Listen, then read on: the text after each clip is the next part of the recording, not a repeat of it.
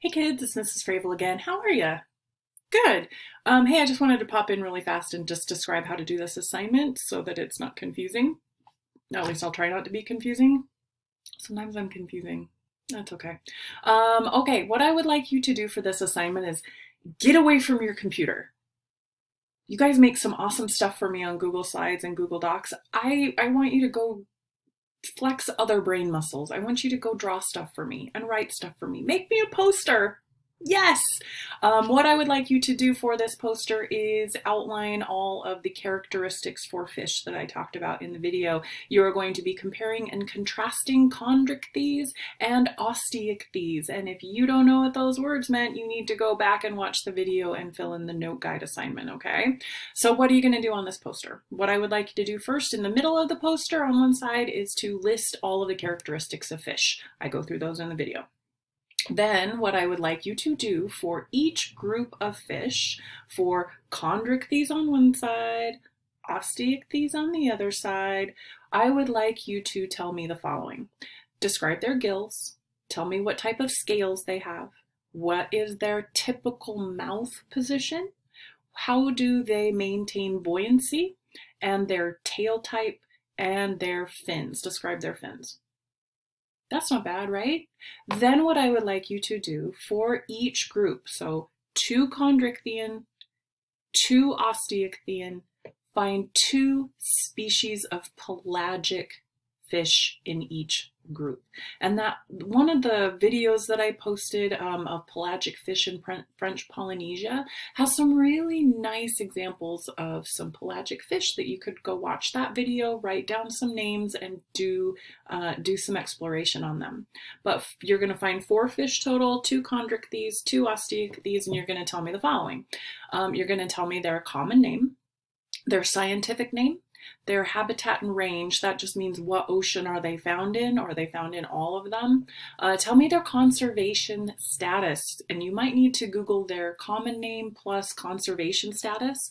You're going to get terms like least concern, vulnerable, threatened, endangered, or near extinct or extinct. So that just is a way to tell us how these fish are doing compared to what numbers there should be, okay? All right, and then my favorite part, I want you guys to include a picture. Draw it. Draw me a fish. Draw me some fishies, you guys. And I know I'm a terrible artist. I shouldn't ask people to draw things because I'm horrible at drawing, but I believe in you. I believe you can, because I have gotten some amazing work from students in the past. You guys have some really cool talents. Go out and draw some fish for me, okay? If you really can't draw fish, you can print out pictures, cut them out, and tape them on your poster. Okay, I have an example. It's not very good. I have a really cool example for you guys that was made by a former student. It's back in the classroom, but I don't have it here. So this is in general what I want you guys to do, okay? Here's what it should look like. Right? So down the middle of your paper, you should write the characteristics of all fish, okay? And then on one side, I would like you to do chondrichthyes.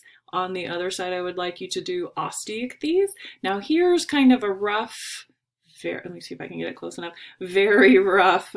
See, you guys, terrible at drawing, terrible at drawing.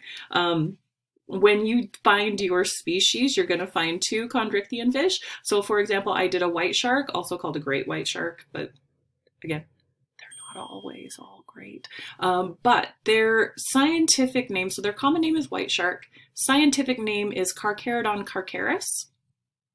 They are found in all oceans, and their conservation status is they are vulnerable. And there's a really terribly manky picture. I could have done better. You will do better. Draw the things. Okay. And then you would find another species of chondrichthyes pelagic fish. Okay. And then you'll do the same for osteichthyes. Describe all of the things and then find 2 pelagic open ocean fish for me. Okay. Okay. Any questions? Okay, if you have any questions, if you have any trouble, if you really, I can't do this, I don't have paper, I don't have anything to write with. Yes, you do, but just, you can message me. Let me know if you have any questions. Have a great day, and get all this done by Sunday at midnight. And don't forget the plankton stuff as well, okay?